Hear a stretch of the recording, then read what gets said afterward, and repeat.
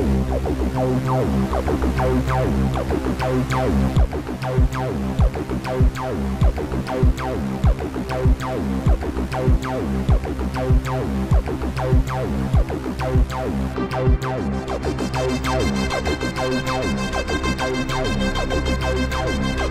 is Off Planet Radio.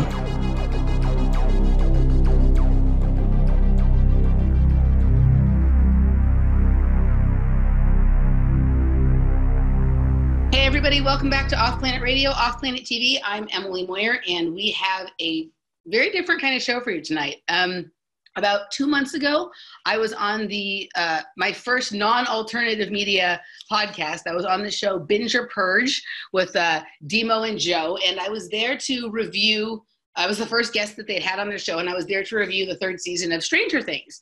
And you know, I always like to sort of help out the people that have me on their show by having them on our show. But with this, I was kind of curious, well, how am I going to do that? Because these aren't usual alternative media kind of guys. But when I was on their show, it was an absolute pleasure. But it was really cool to see they were pretty open to all the things that I was talking about. Neither of them seemed totally shocked at the idea that the things that were going on Stranger Things could actually be going on in real life.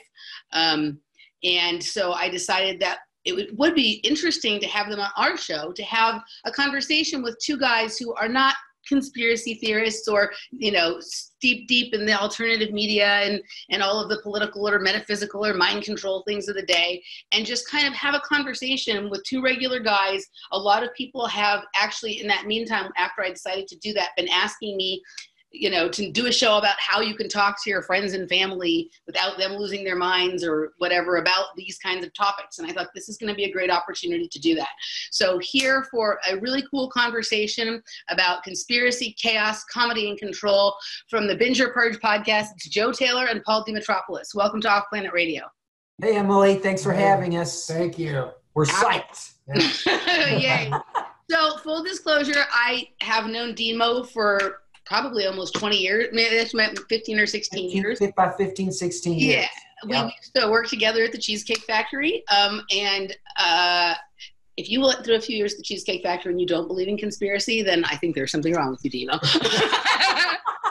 That entire setup is a conspiracy theory, right? Exactly. So I've known Dimo for a long time. His girlfriend is one of my best friends, but I didn't see Dimo for about 14 or 15 years. So I don't have really much idea about what his thoughts are on the things going on in the world, if he believes in conspiracy theories, if he knows about this stuff. I don't know what his politics are. And I just met Joe 2 months ago when I did their podcast, and I spent about 45 minutes with him. So this is kind of a cool conversation where I don't know everything about you guys, and I'm super excited to do it. But before we get into all of that stuff, why don't you tell people a little about your podcast, what Binge or Purge is, how you got into doing it, what's going on there with you guys? Yeah, thank you.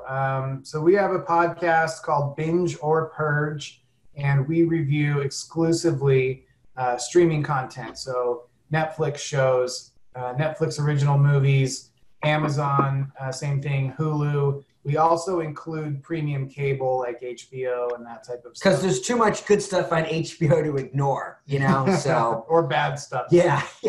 So we do all of that, and it's we do it once a week. It's on iTunes, it's on Google Play, Spotify, Listen Note, just about everywhere. We just started our YouTube channel. Yeah. So we have our last 3 episodes up, and we're just starting out. We're pretty new. We just recorded our 25th episode the other night, and we'll have that up shortly. And we also just did our awards, our annual awards show. Yeah, we wanted to coincide with the Emmys, so we did like a wrap-up of what we've liked and not like call them the Bingies and Purgies. So it's like I know it's silly, but the thing is we're also comedians, and we want the show to be fun. It's not, we're not uptight critics. No. We're not, we're just regular guys, and we hope the show is enjoyable, and it's how we either like something or we don't, and we'd like to have a good time with it. All right, so Binge or Purge obviously refers to that since content has become more streaming in nature, people tend to binge on this stuff, right, and watch the whole season in one sitting or in one weekend or whatever, right? And so You're basically telling people waste your weekend or don't waste your weekend. Yeah. Pretty much. Yeah. Pretty much. Because we're wasting our weekend for you. You know. Both, I know now both you guys are comedians, so you're in the Hollywood scene and whatnot. Are you both actors as well, or are you just doing comedy? We are in SAG.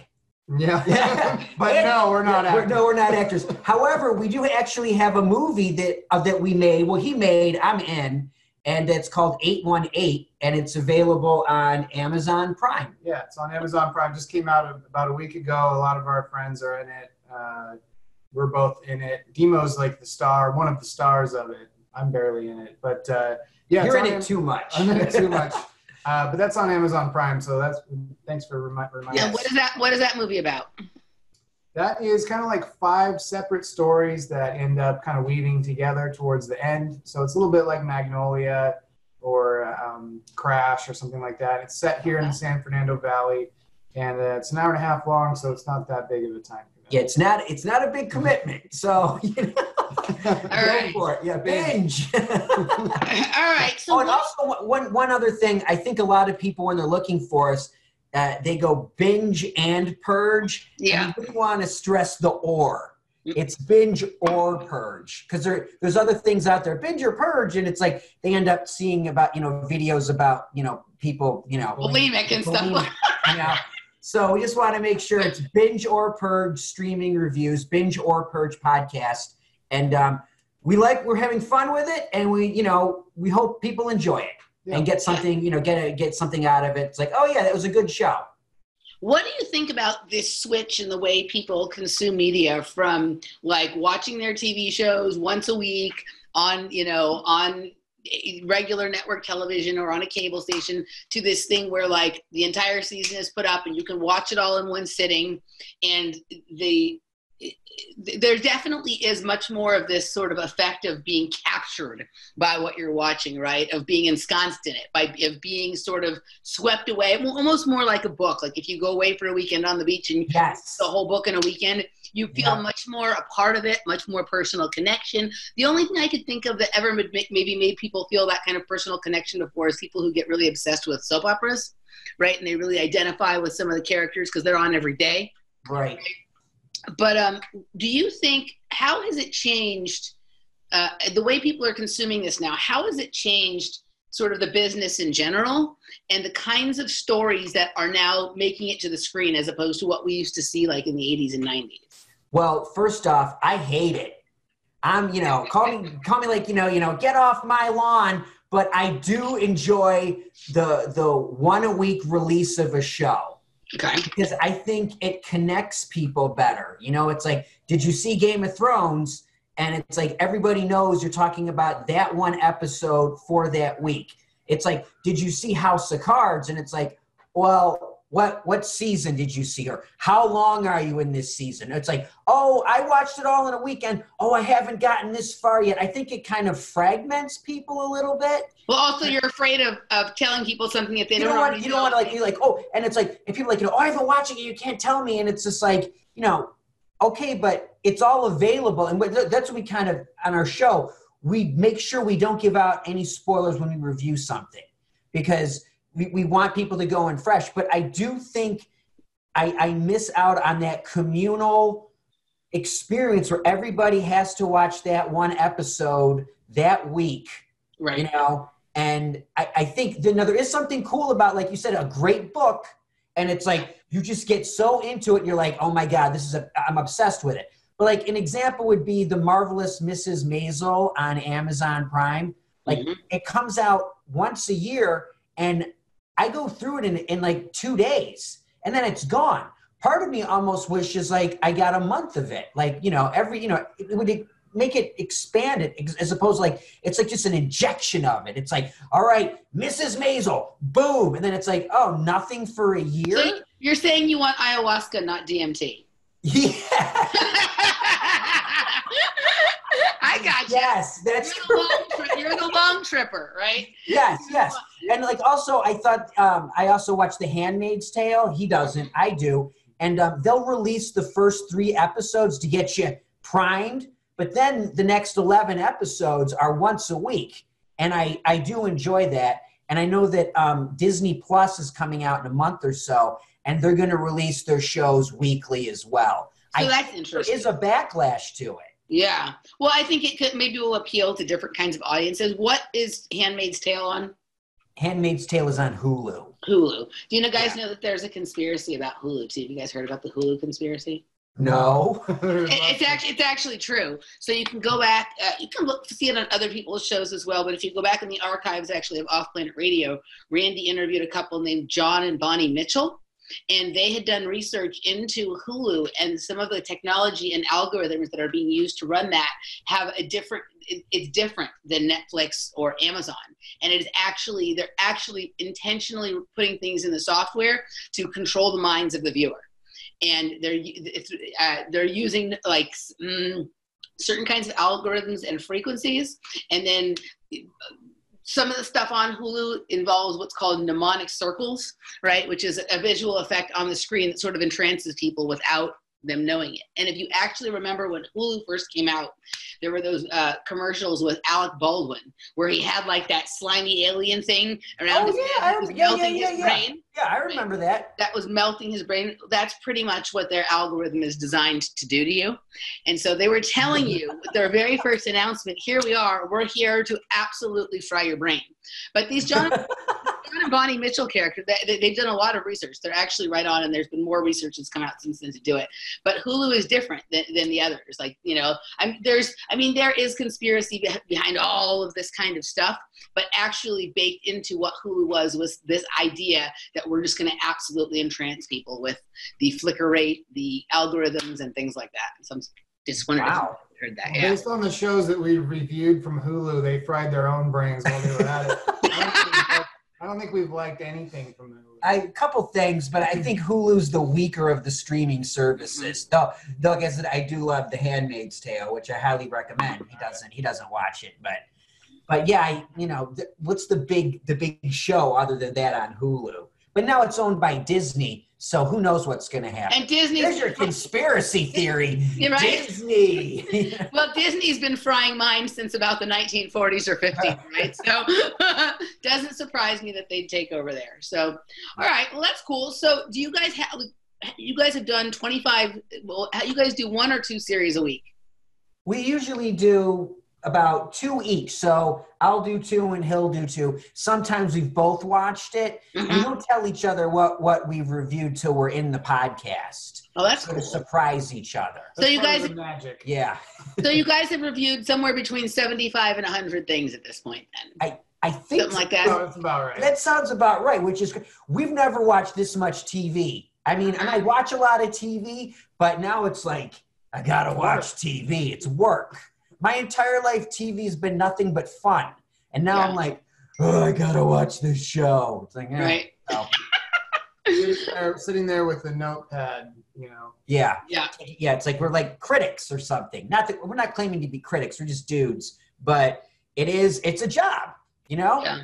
We have a deadline. We gotta watch these shows, So it is interesting how having a deadline and having to put something out on a weekly basis changes your relationship. For me, to the information that I used to really just like consume, like enjoy consuming, and it felt just like a something I did because I wanted to, not because I had to do. Yeah. And then and for you guys, TV, and then it becomes, and even though you love it, it's not that you don't love it, but it changes your relationship to the information or to the content completely. Absolutely. And I never thought in a million years that would happen in my life, where I kind of resented television because it's always been my friend. But now I'm like, and let's face it, it's not just it's coming out of my computer. It's a completely different world of how we consume television. Even calling it television, is it really TV anymore? No, I don't know. It's still programming, but yes, it's not quite television. Yes.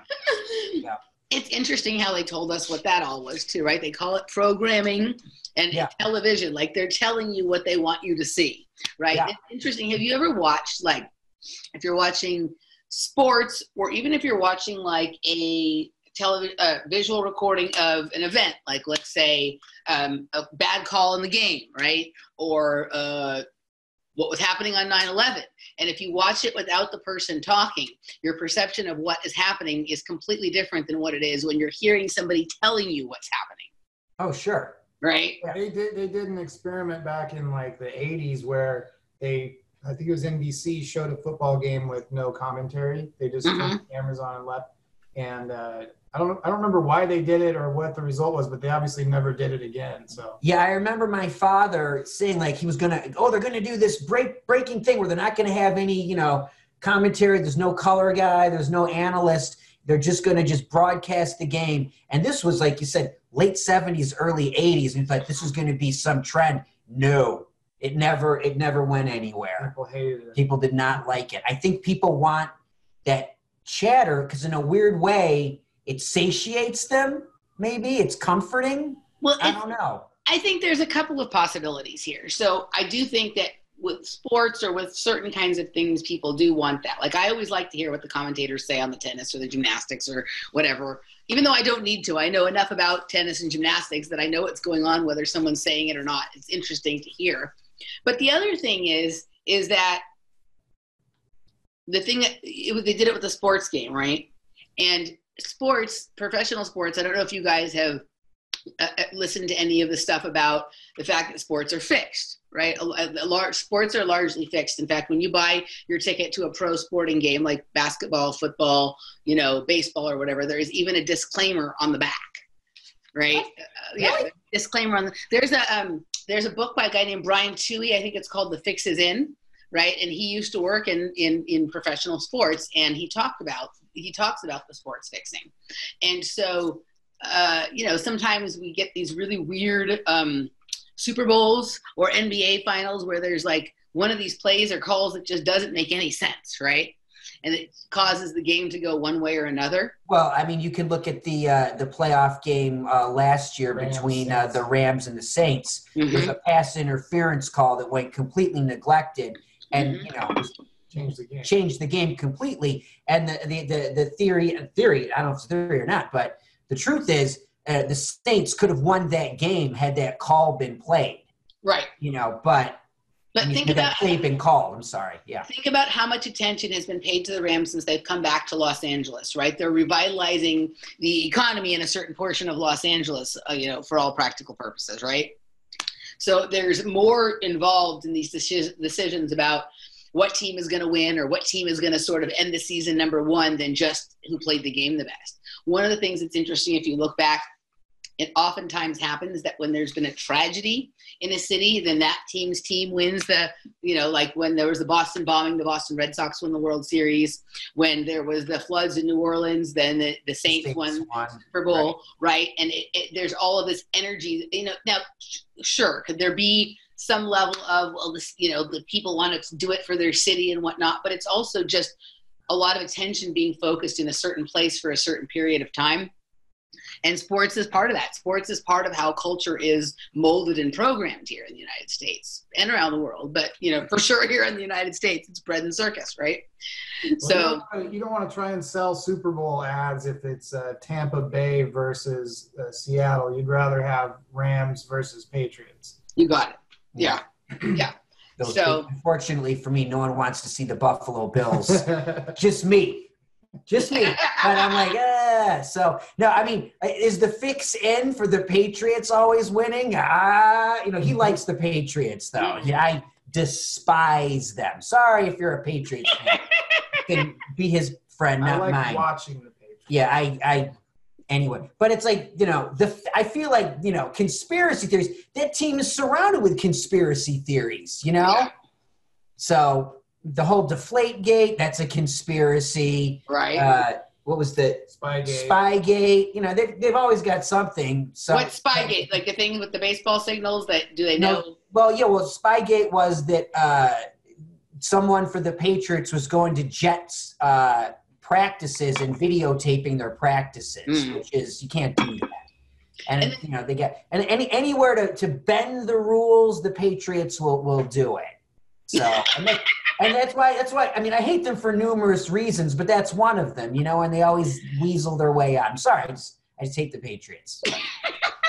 But I mean, but you would think like but there are conspiracy theories in sports, tons. Yeah. You know, I mean the Chicago Black Sox, right?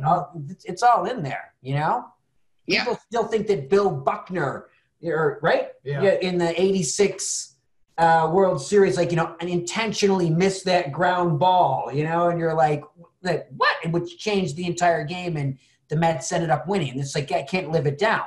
But he's passed away, yes? I don't remember. I think Bill Buckner's passed away. But there's, you know, you think like there isn't conspiracy in sports, but there absolutely is. Yeah, there is. And it's, you know, like even though today I just happened to watch on like the tennis channel on YouTube, right? The Tennis Now channel, that somebody was suspended. A low-ranked player, someone like in the 200s, got a lifetime ban for match fixing. Right. So if it's happening at that really low level, but people bet on that. And since gambling is such a huge industry in the United States and probably around the world, that, you know, whether it's for larger narratives, larger political or social narratives, or whether it's just for, you know, purely for financial reasons, stuff is going on all the time for sure.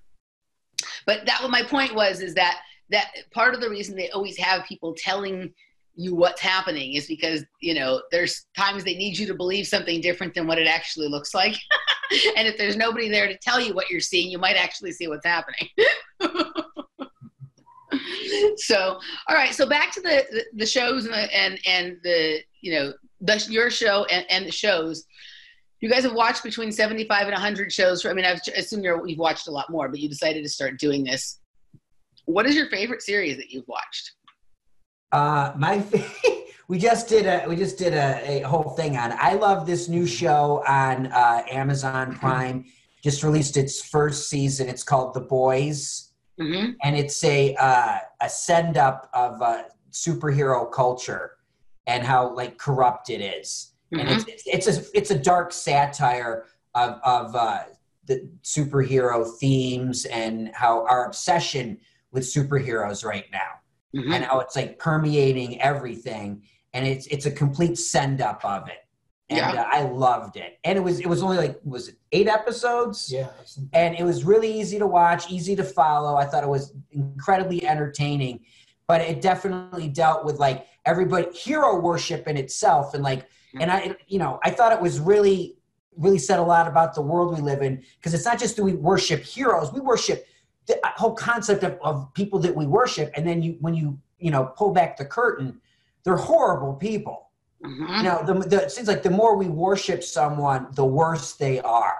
And that was the theme of the show. And I go, oh my God, these superheroes are here to protect us, and you find out they're really out to get us. Oh, like the politicians. Right. Oh yeah. Yeah. I mean, I thought it was so on the mark politically, what it was getting away with. And it sent up religion, politics, and just our obsession with celebrity. Yeah. And the satire also reminded me of the 1987 movie RoboCop. I don't know if any RoboCop fans out there, but it's a similar feel. If you like RoboCop, I definitely recommend The Boys. All right. And Joe, what do you what has captured your attention? My favorite show so far is a show called The Last Tycoon. It's set in 1936 Hollywood, and it's about kind of the rise of the studio system during after the Great Depression and after World War I. Something kind of interesting about that time period, the studios were not hiring Jewish writers or anyone, because then they wouldn't be able to distribute their films in Europe. So there's kind of some interesting social stuff in there, but mostly I liked it because it's about trying to make a movie, and it's based on the F. Scott Fitzgerald novel, by the way, and has Kelsey Grammer and Matt Bomer. A couple other recognizable people. Lily Collins. So The Last Tycoon, which was on Amazon Prime, or still is on Amazon Prime, has been my favorite so far. But you should mention, there's a new show that just came out last weekend, late September, and it's on Netflix, and it's called The Politician. He watched it. I haven't seen it yet, but I know that he loved it. I do love it. And now this is interesting too. This is about a high school senior who will stop at nothing to become president of the United States. So he's trying to set up his next was 17 years of his life so that he can run for president and win. So he has a team around him that strategizes and that kind of manipulates other people in the school. Now, this is Ryan Murphy's first Netflix thing, which they paid him a ton of money for. Ryan Murphy from Glee and American Horror Story came over to Netflix. So this is really good. I like that a lot. That's probably my second favorite show on any streaming so far. Back to the one about, what was it called, The Last Tycoon? Yeah. So here's my question. You said that they were not hiring Jewish writers because then there would be able to be distribution in Europe. Weren't many of the first studios here on the West Coast owned by Jewish people, though? They were all started by Jewish people. A lot of people changed their last names and stuff, too. Yeah, because didn't basically what happened, the Jews come over from New York who had run the picture theaters in New York. And Europe. They started in Europe. They went to New York, and then then they moved to the West Coast because of the weather. So, but yeah, I mean, all the major studios were started by those men. Because there's a vast Jewish conspiracy in Hollywood. Right, the Zionist conspiracy, right? which is true, but we let you know. Right. So, okay, well, I haven't seen either of those. I'll have to check those out. That sounds pretty interesting. Kelsey Grammer seems like he'd be the right kind of actor for that kind of film. He has that look that sort of harkens back to that time. Yeah, great. Yeah, right on. All right, what show is the absolute worst show you've reviewed, Dima? I hated Catch-22. Okay. It was a take on Joseph Heller's book. They made a movie in the early 70s with Alan Arkin, and it wasn't very popular. I guess the material the book really is hard to translate to a different medium, but I was excited for it. It was George Clooney's production company was producing it, and there's a lot of money behind it, and it was only 6 episodes. This was on Amazon Prime. Was it? Or was it Hulu? It was on Hulu. That's right. Sorry, thank you. It was on Hulu, and I was excited for it. And I thought it was incredibly boring. It just didn't work. I could never get into it. And I thought for all the money they put into it, it was a huge disappointment. It could be the source material. You can't translate it, Well, so it's not surprising to me that George Clooney's stuff would end up on Hulu because George Clooney it works with intelligence agencies and what he does, right? If you look at some of the content, if you look at the arc of his career and some of the content of some of the films, and then some of the narratives that were being pushed in the media about things going on in the world, films like Syriana and whatnot, right? Then it's like, okay, this is kind of interesting. And basically the intelligence agencies want certain situations portrayed in films a particular way. And if Hollywood will do that, they'll give them access to sort of seeing what goes on behind the scenes, right? And a lot of George Clooney's films involve that kind of thing. Well, it's very political. Very political. I've never read the book Catch-22, although I think it's here in my house somewhere because I feel like it's in everybody's house, and people are like, one of these days I'm going to get to it, So if the story was political in nature, with some kind of narrative that for some reason they might want driven home right now, you know what I mean? And that would probably be a main reason why George Clooney's company would be doing it.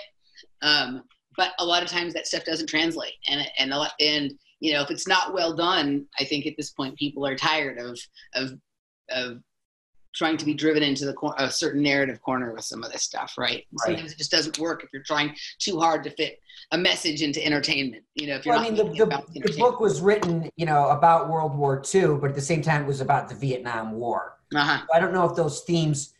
I still don't know what the theme of the show was. It's something to do with, the more sane you are, the crazier you seem. Don't come to me. It was lost on me, the theme. So I don't know. I just know that I found it to be a snooze fest. And I didn't really know what it was trying to say. So that's why. Now I've seen stuff that's way worse. Right. I'm like, but that was like in terms of something I thought had such potential, and that people really pushed a big marketing push behind it that just was dead on arrival. Disappointment. And for Joe, what for you was a complete? What were hours you're never going to get back? Well, other than the 10-minute Tom York music video montage that came out on Netflix. Anima. Anima. Yeah. The worst thing I've seen on a streaming platform, I think, is a Netflix original movie, Wine Country. Yeah, Wine Country that Amy Poehler directed. And it had Maya Rudolph in it. Bunch of people. Bunch of Tina funny Fey. Super talented people across the board. And I was like, this is going to be great, you know? But terrible, just a nothing script. Was it like they were trying to make like another version of, what was that one that like Sandra Oh was in about winemaking several years ago? Oh, Sideways? Yeah. No, Sideways, to me, I loved Sideways. Right, but was this like an attempt to recapture something like that just didn't work? Or? No, it was more like Bridesmaids Light. And it's like the women are going to go away on a wine tasting weekend and hilarity will ensue, but no hilarity. Gotcha. Just a lot of ensue. No, Sideways was great. That was Sandra Oh and Paul Giamatti. Paul Giamatti, right? Yeah, that was really good. That is still one of my all-time favorite performances. Yeah, it was a good movie. He played such a perfect sad sack in that. I really sadly related to it very well.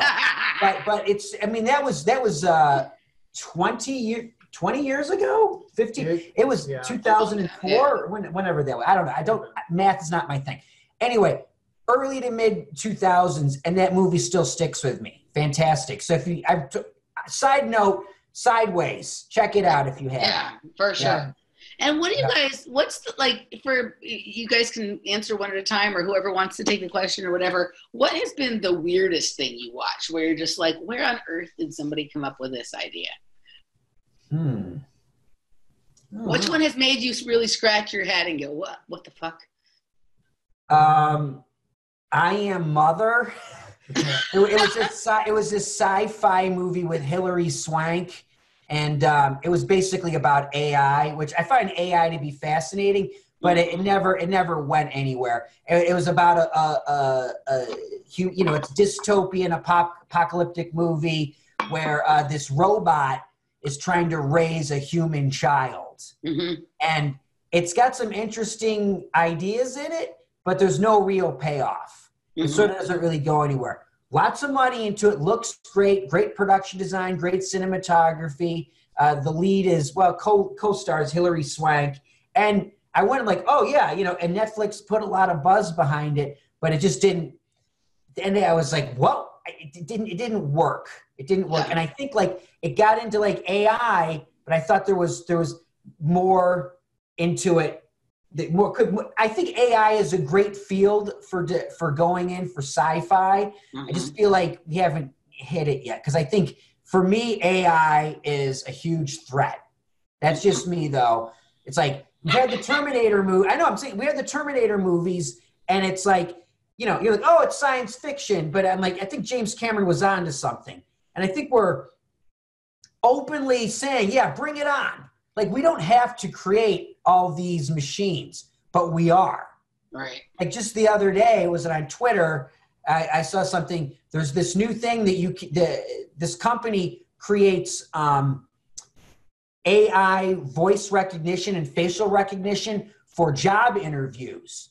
So when you go in for a job interview, you're being interviewed by AI, not so much as a person.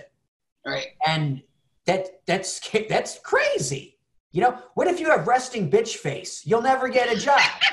You know what I mean? It's like, I'm just saying, like, there's so many parameters to a person, and I hate the idea of like, well, there's all these algorithms that can determine. I'm like, you got to have basic human contact when you're thinking about hiring. And they're like, oh, but this weeds out the who won't work at all, based on a computer program. I don't know. That freaks me out.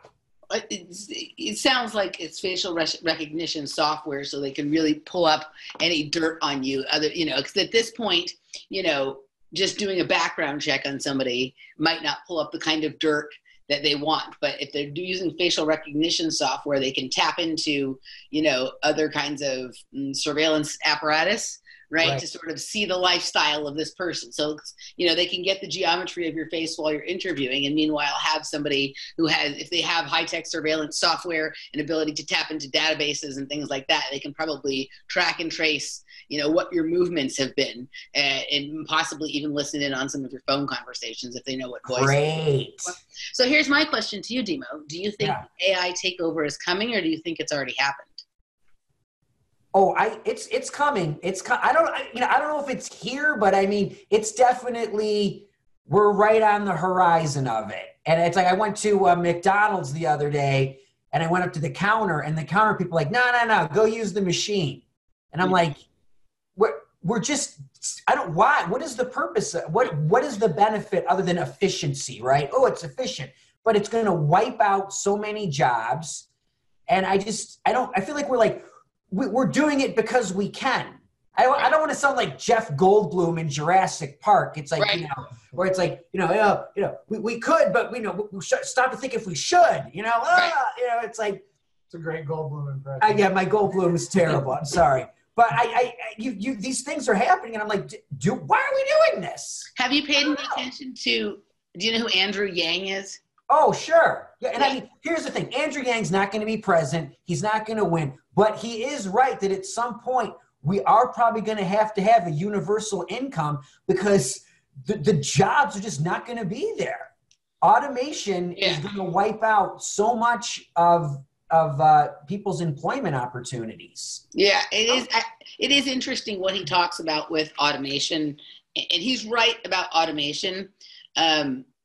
This idea of universal basic income, right? Like, on one sense, it sounds like it could be a transitional idea, but in another sense, it's actually something that a lot of the elite have wanted for a long time, because it makes people yet more reliant on government and more reliant on somebody outside of themselves, which makes them ultimately more controllable. So then you have a situation. See, with Andrew Yang, I think he's probably a decent person, but I think that there's higher ups that would like to use his idea. It's not really his own idea, but he's a fresh face pushing it to push other things. Nobody ever asks the really important questions, though, which is like, what would you have to do to get this? Would everybody get this? Or is there going to be rules like you have to vote in order to get it? Right? Well, what if you don't, or you have to get vaccinated in order to get it? So then it becomes not, whenever they name something, he calls it the freedom dividend. It sounds like the Patriot Act to me. You know what I mean? Whenever they name it something like that, I'm highly suspicious. But some of these ideas that he's pushing are ideas that people who, like George Soros and others who have nefarious dealings with money, some people think nefarious, others think wonderful, depending on what your political persuasion is. But ultimately, it's an idea that's being pushed by someone who's not the person talking about it. You know what I mean? So, but he's right about automation. But I think the better question, rather than saying, well, this is going to happen, and so we have to do this $1,000 a month thing to bridge people over, I think a better thing is to ask that question of, just because we can do this, should we do this? Is this going to remove personal experience from every interaction, right? Like, it isn't just a question of economics, it's also a question of community and sociability and all this kind of stuff, But I do think it's a topic that needs to be talked about. Joe? On the other hand, every time I press the Siri button in my car and say, what's the weather going to be like later, it'll say, calling Dimo or something. Like, I think we're a long ways away from being taken over, because nothing freaking works. Yeah, it's true. There's a lot of glitches so far, That's true. Yeah. But speaking of, just bring it back to our show, we did do a review of a new documentary on Netflix called American Factory, which deals with the coming of automation. It's about a factory in Ohio that was owned by General Motors, went out of business. A Chinese company came in that makes windshields. And they came into the town, they took it over, and it's the conflicts between the people of the town, and just the whole idea of Chinese business merging with American business, and what a mess it is. And then, the workers want to form a union, but at the end, the CEO of the Chinese company is getting a tour of the facility, and one of the managers like, over there, we're going to get rid of 3 people. They're going to be replaced by a robot. Those 2 people over there are going to get replaced by a robot. And they're like, oh, great. It's like, it's coming. You know, it's whether we like it or not, it's coming. But like you said, it's going to take a little while because nothing works right. You know, I mean, ask my 85-year-old mother. Nothing works right. Everything she has to do is do a computer now. And, you know, it's a bit esoteric for her, to say the least. Are you saying she doesn't know how to wave her hands correctly in front of the sink? Like she hasn't figured out the proper choreography to get the water out of the sink? Yeah, perfect example. I'm already there, and I'm not even 85. I'm like, come on, you know. So I think it's like it's definitely leaving people behind, right? You know? So I don't know. I'm just saying, like, yikes, I guess. Yikes, Joe. What's the weirdest thing you've watched? What makes you what's the thing that makes you go, Well, I was going to mention I Am Mother as well, which I think Dimo read off of my notes. I didn't read that. Sorry. There was a show called Good Omens that it wasn't, well, it was weird. It was like, how did anybody get on board with this insane premise, which I'm not even going to get into, but it's interesting to me, you know, someone who works sometimes in production and stuff, how some of these ideas are so set up and just bought into by the studios, like, you know, like Amazon, before anyone really looks at them and goes, is this even a good story? Is this any good at all? Because it's too late. They're already making it, you know? So I hated that thing quite a bit. Yeah. All right. Yeah. That's so has doing this and watching all these shows, has it caused you to start to, like, I don't know if the question has it caused you to start to question the reality that we live in, like the nature of what it is, or wonder why we're hearing these kinds of stories now? For a long time, we saw shows like Cosby Show and Family Ties and Who's the Boss and stuff. And now we see these really interesting, some of them aren't that interesting, but you see stories that are obviously about dystopian kinds of things, or high levels of control, or authoritarianism, or you think one thing is going on and something else is really going on. Like, what has it, is it changed sort of how you feel about the world in general? Do you have a different idea of what you think is going on in the world now than you did before you started watching this immense amount of concentrated, you know, programming?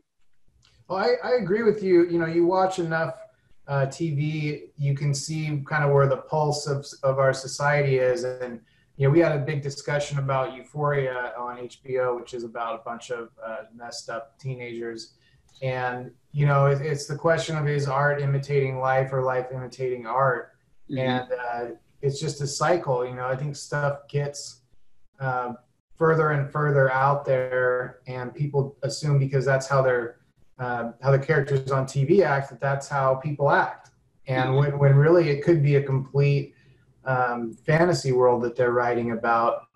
But yeah, I agree with you. I've noticed a lot of turn in the subject matter and the tone of what's popular. I think things are much darker. Yeah. You know, I mean, the most popular show in the world was Game of Thrones. And my all-time favorite show, except for season 8, but that's a whole other thing. We won't get into that. But, you know, it's about incest and murder, rape. I mean, just the stuff in society that you know, the real underbelly. And it's the most popular show in the world. And I love it. And cool. Why do I love this? Mm-hmm. You know, what is it, you know, other than it's great storytelling, which I think people love great storytelling, but the subject matter of most of these shows that we love are, you know, dark, and they're not particularly uplifting. Do you think it's possible that they're doing shows like Game of Thrones or House of Cards or whatever to normalize what's actually going on with the elite, with politics, with society, that people couldn't see when there was no internet? And now that there's internet and people can see and are figuring it out, some of them are pissed, right? Like, you know, people get upset, people don't like this, or, you know, every day there's a new corruption exposed. And these shows are there to kind of glamorize or normalize or do what we call predictive programming, where it gets people ready for this, right? It gets people so that when it actually happens in real life, or the story comes out in real life, it isn't so upsetting and shocking as it would have been otherwise if you had never heard of such a thing. But hasn't Hollywood been doing that for decades? aren't they, I don't want to say like on the forefront of being progressive, but I mean, you know, they can put forward a narrative, and the longer it's out there, the more, let's just keep it to America, American culture, it becomes more acceptable, because the more they see it in their living rooms or on their TV screens or computers, however they ingest it, it becomes a normal. Whether that's good or bad, I think the more you see something, that way, like you said, when something comes around in real life, people are kind of prepared for it. Yeah. I don't know if it's good or bad. I agree with you. I think it, like, where it really started to shift, like where it really went from like, I think it's the first person to really do this in extreme, have that kind of effect was like maybe Stanley Kubrick. Right? Okay. Like that really started to shift. Like you watch something like, what was the movie, the space movie he did? 2001. Right. Okay. So there, like he used all new kinds of filming techniques and whatnot. And, you know, you've probably heard the conspiracy about that Stanley Kubrick really filmed the moon landings in Lookout Mountain Studio in Laurel Canyon, right? Right. So I think it was around that time that there really started to be a shift in trying to distort further than ever before people's perception of the line between fantasy and reality, right, kind of thing. And I think it's increased. And I think now, I mean, you could even say this with the fact that we're now watching television mostly on the internet, right, is that before you could make a couple of big movies a year to mold public perception of things, right? And now it's like there's so much information out there on the internet that you need this many shows being streamed in this many ways to sort of get out in front of or try and put a lid on or formulate some of these narratives before people discover what's lying underneath it that may be real. Does that make sense? So these narratives have to proliferate to make up for the other narratives. To sort of like counterbalance them, or okay, now the people have figured out, because this information is out on the internet, people figured out something is going on here. So let's make a movie or a fantasy version or a fictionalized version of it to sort of make the idea seem not that weird so people are used to it, but also to get out in front before too many people notice what these people are talking about. So later when somebody hears someone's story, they say, oh, that's what they talked about on this show, even though the person was saying it before there was a show about it, right? There might be, you know, some people who are talking about, you know, some kind of conspiracy involving pedophilia or child trafficking or whatever, right? And they're talking about it a long time ago, but there's a movie that came out that really took pieces from their stories, but changed some of the main things. I'm not, you know, I'm just using an example here, right? It had, you know, made it so that, you know, something in it was dramatically different, but was enough similar to what people had been talking about that people feel like it. Later when they hear the original person's story, oh, that sounds like what I heard in the movie. You must be just delusional and sort of, you know, thinking that that's reality.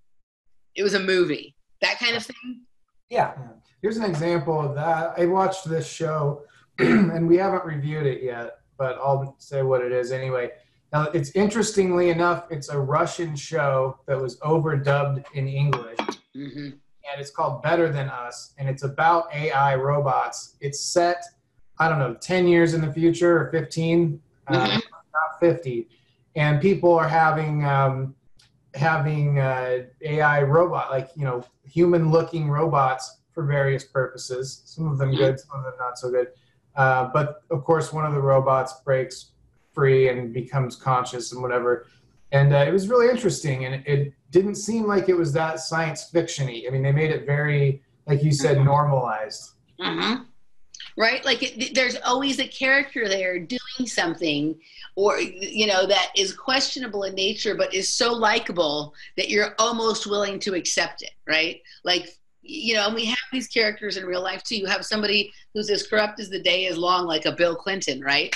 But he had that quality about him that was he was so likable, or even Barack Obama, right? He was a great public speaker and people really liked him, and they liked him well enough that they weren't really, you know, willing to believe the things that were there if you just peeled back the onion a little bit, right?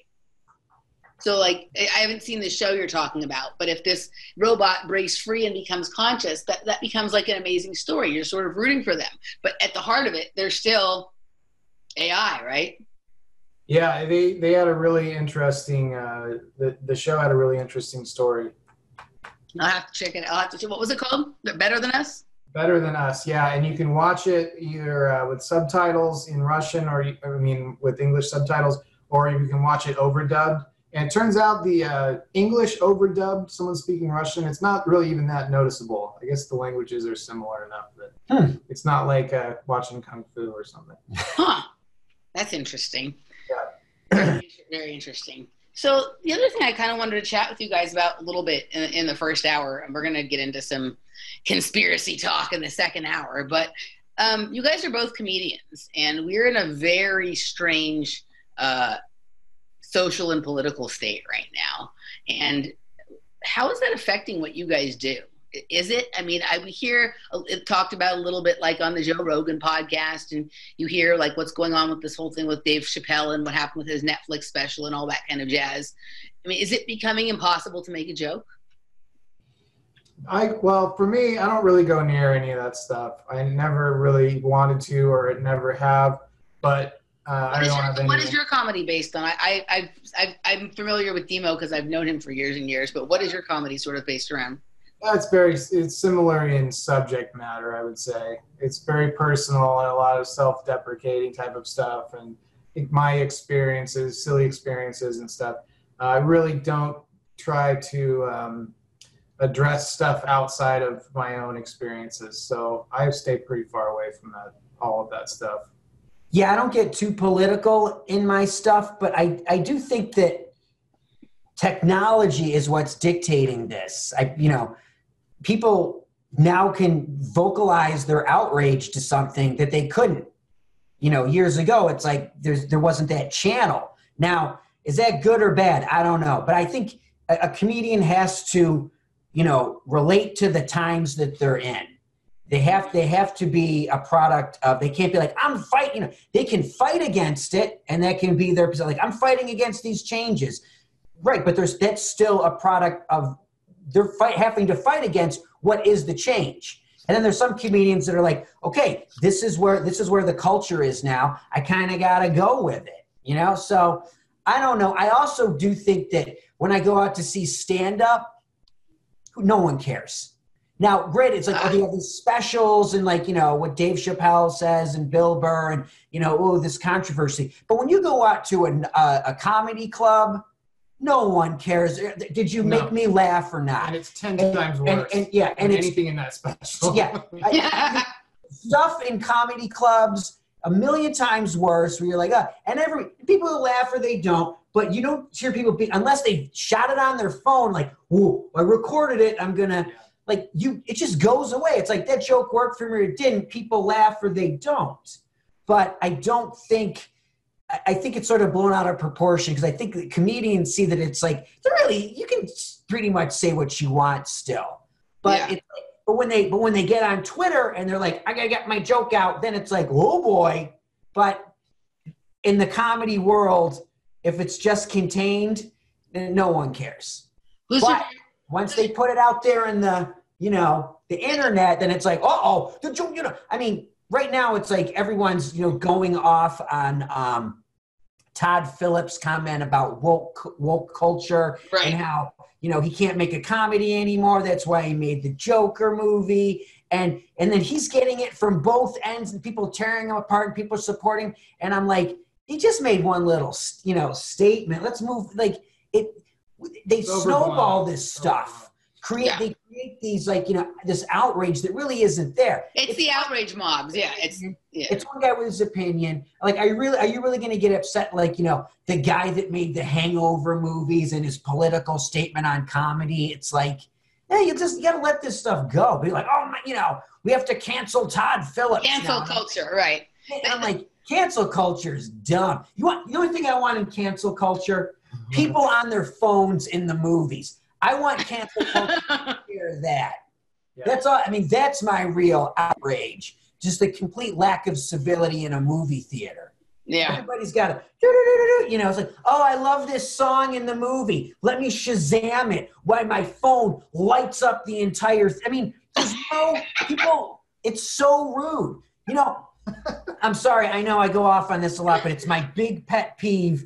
And it's like, since movies existed, you went to the movies, and for 2 hours, no one could get to you.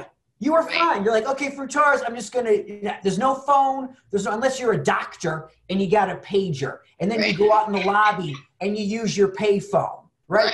But for decades upon decades, that's how you went to the movies. And now it's like, oh, this part's boring me for 30 seconds. I better jump on my phone. I mean, it's ruining movies. People, well, if you give them better sound and better popcorn and better seats.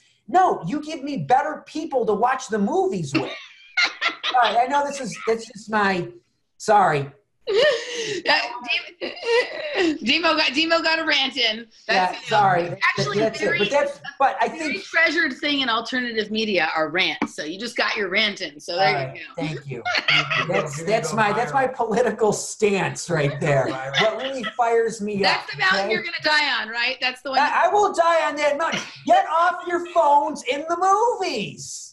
Not in real life, he doesn't care that nobody's paying attention and people are walking into cars. But whatever. That's your I don't care. That's not going to affect. I didn't pay $17.50 for you to walk into a car. Is that how much a movie costs now? I did pay $17.50 to watch this movie. Is that how much a movie costs now? I haven't been to the movies in like 3 years. Something like it's insane. I mean, like a bargain right now is if I go to a movie for like $10, it's like woo-hoo-hoo! It's practically free. So, I mean, if I'm paying $20 to see something at like IMAX screen or something, like I don't want it ruined by, and it's always the very last second, like right as the trailers end, then the movie starts, then there's that one guy, I'm going to sit here and all right, I'm You're done. Sorry. You are canceled, Dimo. Yeah, I'm canceled. Hey, Joe, who's your favorite comedian? Norm Macdonald. I've never heard of Norm Macdonald. Oh, sure. You've seen Norm Macdonald. He used to be on SNL. He did the. Oh, okay. I know who you're talking about. He got fired because Ohlmeyer was friends with O.J. Simpson, and Norm Macdonald was doing tons of O.J. jokes. And then he's like, "No, O.J. is my friend," and it's like, "You're firing me over a murderer?" But anyway, that's how he lost his job on Saturday Night Live.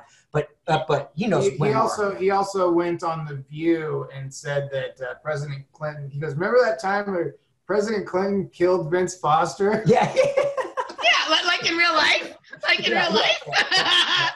Right? Barbara Walters outraged. Her head exploded like as a head gasket just went off on Barbara Walters. All right, I'm gonna have to find that clip. That sounds like a good one. Dimo, who's your favorite comedian? I love Bill Burr. Mm-hmm. He's, even though I watched his latest special with my 85-year-old mother, and she was like, because he swore a lot. And I'm like, I don't even hear the F-bombs, because I'm like, but I don't know. And then there's also a comedian that I love that no one really knows who he is. His name is Dean Del Rey. Mm-hmm. And he used to be a rocker. And he's been around for a while in the clubs, but no one really knows who he is. I wish he could get a bigger break. Because I think he's a great comedian. Did he have a Netflix special? Dean Del Rey has not had any specials that I know of. Dean Del Rey is great. Mark Maron is really good. Gary Goldman, he has a new special coming out on HBO. He's good. There's a lot of like under the radar. Anthony Jeselnik, a lot of under the radar comedians that people don't know about. And that's the thing. It's like we see them because we're in the clubs, and you're just waiting for them to take it to that next level. What do you guys think about the fact that people are now having to turn to comedians and comedians' podcasts to get truth about what's going on in the world and in politics? I mean, obviously, Joe Rogan is probably the most influential person in media right now, and love him or hate him, I both like and watch his podcast and think he's controlled and lies about a lot of stuff. And then there's also someone who's like rising pretty quickly, like Jimmy Dore or Graham Elwood or some of these people. And we're hearing more truth from them than we hear from the people who are actually paid to bring us the news. And it makes me sincerely miss the person who's my favorite comedian and told us a lot of truth, who's Bill Hicks. Oh, yeah. Right? Yeah, Bill Hicks. Yeah. Bill Hicks would have invented the podcast had it existed back then. You know what I mean? Right. Like he would have been on the forefront. But yeah, but I feel like if I'm getting your point, it's like individual voices are telling more truth than an organization is. Or like, the news that has to be all controlled. when someone's opinion, they can say what they think. Are they, remember, I have to remember it is their opinion, but sometimes there's a lot of more truth behind one opinion than a whole mass of information that's put out by like a corporation or a company. So what's interesting about, let's just focus in on Jimmy Dore I don't know, people who watch this show may or may not. I've spoken about him a couple of times, I think, but he's kind of an interesting guy. He's a comedian who then got involved with the Young Turks and eventually recently left the Young Turks because they're even controlled and trying to stifle what he says. Jimmy Dore is a far left progressive. I'd say he borders on socialism, right? Which is completely antithetical to what my persuasions are, which for me, I'm a voluntarist or basically an anarchist. Like I don't want there to be government, and he's for government having more control of things. But his analysis of what's going on, like when he looks at the events that are happening, he's not giving his opinion about those. He's accurately explaining what is happening, and then he'll say what he thinks should be done. Right, which I disagree with. I think the solution is a different one than him. But why is it that a comedian who has only a high school education, right, and doesn't have all this money to do research behind him, more able to accurately describe? I mean, I know the answer. It's a rhetorical question, but we're relying on comedians to tell us what's going on. To tell give us more facts about what's going on than these news organizations that's supposed to be what they do. It's a pretty weird state where comedians are now the news deliverers, right? Well, look at the president of Ukraine. He's a comedian. That's he was on a TV show. Wasn't the TV show what does that tell you right there? Wasn't the TV show exactly about the kind of corruption that was going on? And the TV show was about lost you. Hold on. Oh, can you hear me? Are you there? I'm here. Can you hear us? I can hear you. Can you hear me? Okay, we're back. I can hear you. Sorry. No worries. Sorry. So isn't the TV show that he was on about cleaning up about political corruption? Yeah, I think so. I mean, but it's like, I remember there was that movie with Robin Williams where he plays I forget the name of it. He plays a stand-up comedian who then runs for president. And it's like, that seems so outlandish. And now you're like, is it? I mean, look at in Ukraine it happened. In real life, and now can it happen here? Who knows? I mean, I don't want to get into Trump, but I mean, that's a reality show person that became president. So anything is possible. But I do think that we are looking for truth through humor. Yeah. Because I think, for something to be funny, it has to be truthful. Yeah. Because if it rings false, people aren't going to laugh at it because they call it out. So maybe that could be why some people are leaning to comedians for their news and truth, because for something to be funny, it has to be true. I agree. I don't know. One of the people I like listening to the most, who's also a comedian, is Theo Vaughn. I like Theo. Yeah. Yeah, because he's a touring comic and he's out of LA almost all the time. So he has a different perspective. I think we forget that we're in Los Angeles and we're in this vacuum of a certain political persuasion for the most part. And also all the news outlets are either in LA or New York. So we get one perspective, which is this big city liberal. That's how America is. And really, you go east of Palm Springs and it's a different country. So I kind of like listening to him and his sort of Midwestern perspective, I guess. It's just it's a reminder that we don't all live in Santa Monica or whatever. Yeah, absolutely. I agree. I like Theo as well. Yeah. No. All right, so we're going to wrap up the first hour here. Let people know once again where they can find your podcast. It's Binge or Purge streaming reviews. You can find us on YouTube at Binge or Purge Podcast. We're on iTunes, Binge or Purge, Spotify, Listen Note, Google Play. I'd like want to say it's they're not long. They average around about a half an hour to 40 minutes, so it's not like a giant commitment. It's good for your commute. Turn it on. 40 minutes. I got to work. We like to keep it fun, and remember, it's Binge or Purge, not Binge and Purge. They're not going to get help for bulimia here, guys. Sorry. Nope, no help. We're going to make it worse. Yeah. All All right, guys. So this wraps up the first hour. We're going to move on over to that patrons section. Join us at patreon.com/offplanetmedia to join us for the second hour, where we're going to talk about chaos and conspiracy and answer all the big questions people have about how to talk to normal guys or whatever you guys are about conspiracy. All right, we'll see you. Good. Okay. See you there.